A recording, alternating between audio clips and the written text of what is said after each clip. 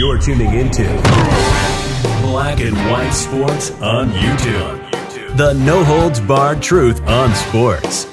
The main event starts now. I'm back. Rodrance for Black and White Network. Well, it's weird. I don't know what Kathy Griffin's deal is other than the fact that she's a left-wing radical lunatic. I don't know what her deal is necessarily with Trump and now with Joe Rogan. She even takes a shot at Elon Musk in here. It's pretty clear, in my opinion, anybody that does not agree with her, she wants to start taking shots as dangerous and a threat to America. Well, that's what's happened here.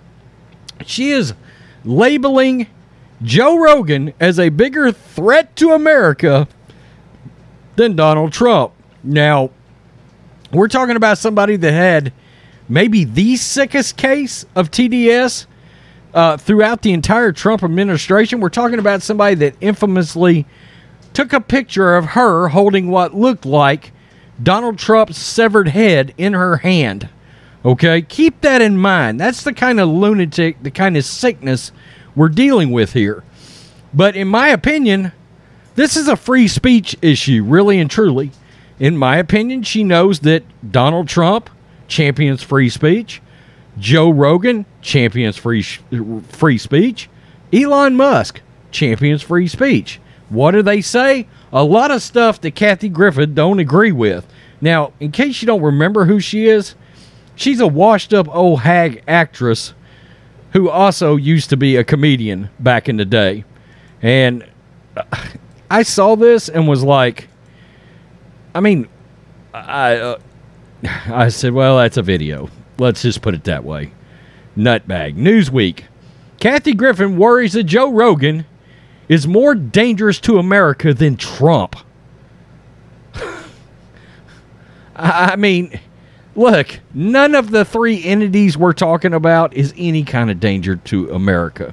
But in this goofball's world, this sicko's world, Joe Rogan is now this huge threat to our society. Crazy. Comedian Kathy Griffin suggested that Joe Rogan is more of a threat to the U.S. than former President Donald Trump. Griffin, who faced backlash after posing with a severed head of an effigy of Trump in 2017, has been a frequent critic of the one-term former president over the years. This is the picture in question. Look at that sick bitch right there. I mean, I'm sorry. You've got to be pretty disturbed to hold up and take this picture that you know you had to go to some trouble to take and to concoct. You come up with this in your brain, some small deranged way to stay relevant when your career is essentially over. However, Griffin now said she sees the rise in the popularity of Rogan, who, as Spotify's top podcaster, has been accused of spreading misinformation on his show, as more cause for concern than Trump's army of supporters. Speaking with New York contributing editor Kara Swisher on her podcast Pivot, that just sounds like a radical left-wing progressive nutbag podcast, Griffin shared her thoughts on Rogan in the midst of criticizing billionaire Elon Musk. Again, think about it. All three guys, I mean, we know Rogan is not the biggest fan of Trump, but all three guys, they covet what? What a lot of Americans covet. Freedom of speech. Quote, I haven't seen Joe Rogan in years, Griffin said. And I said to Judge Apatow, if I ran into Joe, I haven't seen him in probably 15 years, I would probably have a conversation with him. After explaining that she got to know Rogan when he appeared on a 90s sitcom News Radio while she starred in the classic comedy Suddenly Susan, she added, it's the kind of Roganization of America that I now am more worried about than Trumpism. While Griffin didn't specify the source of her concern, okay, I'm just going to come out and make a blatant statement, which is completely irresponsible, and then I'm not going to offer an opinion as to why I feel this way. I'm not going to give you a reason. I'm just going to throw it out there. What, are you jealous that he's making a lot more money than you, even though you were both comedians back in the day, and Joe Rogan can still sell out shows all over the country right now? Well, Griffin didn't specify the source of her concerns about Rogan. She told an interview earlier this year that she makes a point of avoiding guys like Joe.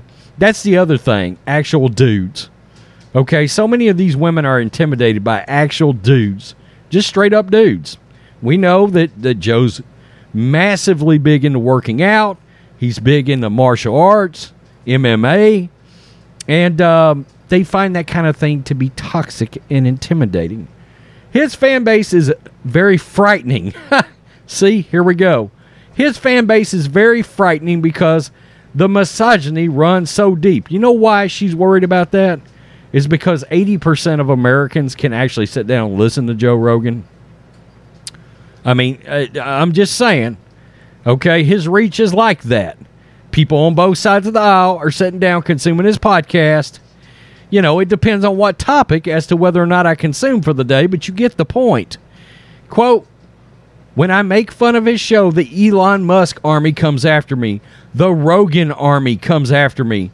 They're very into swarming, like you lunatic SJWs are not. That's what you're known for, is canceling people online. The woke mob. That's where it comes from. Kathy Griffin, you're one of those people leading that woke mob. I've known guys like Joe my whole career, and guys like that are best to stay away from. There are other people that can get in the arena with him. For his part, Rogan has also been critical of Griffin in the past, questioning on his show why she wasn't banned from social media after posting a controversial photo of herself posing with a mannequin severed head styled to resemble Trump.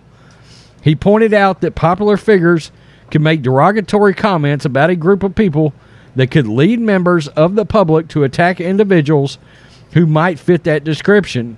Quote, you're not responsible for that, are you? Probably not, Rogan said. But you got to kind of feel like you played a part in the way people look at things, especially people that are very easily influenced, the dumb shits.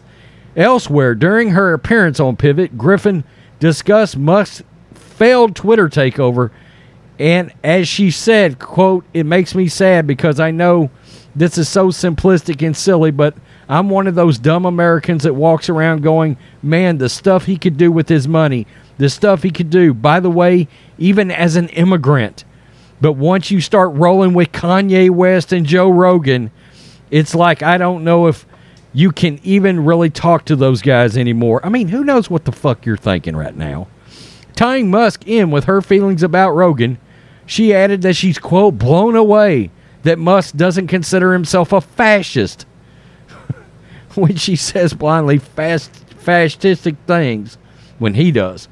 She went on to call Musk, quote, gross for his comments about doing his part to boost the population after recently revealed he fathered a set of twins. The director of operations and special projects at Nutralink, a company he owns. Griffin then took Musk to task amid reports he spoke about his desire to colonize Mars. When I saw him at Code, which is an amazing festival of thinkers, I have to say I was really blown away by hearing him talk, Griffin said. I've heard him talk in person twice, and the stuff he says that I think is so proverbially false is just bizarre. Like he would say stuff like I thought was horrifying. Like it's a movie, Biodome, with Pauly Shore. He's basically Pauly Shore. Okay. So he's building a biosphere for Mars. Nobody wants to go to Mars. He has one problem that nobody asks about. What about the lack of oxygen? I'm just wondering how's that going to go with no oxygen in your crappy, smelly bubble, Griffin said. It's only rich people that can go there, and only people who would want to be with people who I assume would give their money to Elon Musk at that point. I mean, I don't even think even Elon Musk's partners, Grimes, is going to go. I mean, and if she doesn't go, I'm not going to go. I mean, who knows? Newsweek did reach out to Musk and Rogan, and all that just became a jumbled mess at the end, and that's the crap she actually said. I mean, you couldn't even understand. It just became non-coherent spoutings of horse shit coming out of a clearly lunatic nutbag lady's mouth. Look, she's largely irrelevant. That's part of her problem. So what? I can talk about Trump. I can talk about Elon Musk. I can talk about Joe Rogan. They're all in the media sphere. I can say the most horrible things and not have to be held accountable. Well, that's free speech. Okay, fine. But I think she's got a problem that this is three individuals that has a large amount of crossover support. Okay, that's something that I think's key there, and it concerns her. And clearly, when they start talking misogyny bullshit, they don't like actual real dudes. Do you ever notice that? That the radical left is threatened by actual real dude, real Uncle Jesse types? No. I mean, that's what always kills me when the term civil war starts coming up, and I'm like, do you really want to start a war with people that's been shooting deer rifles since they were 7? I mean, I'm just wondering, is that smart? Because I don't know that that's the smartest thing in the world.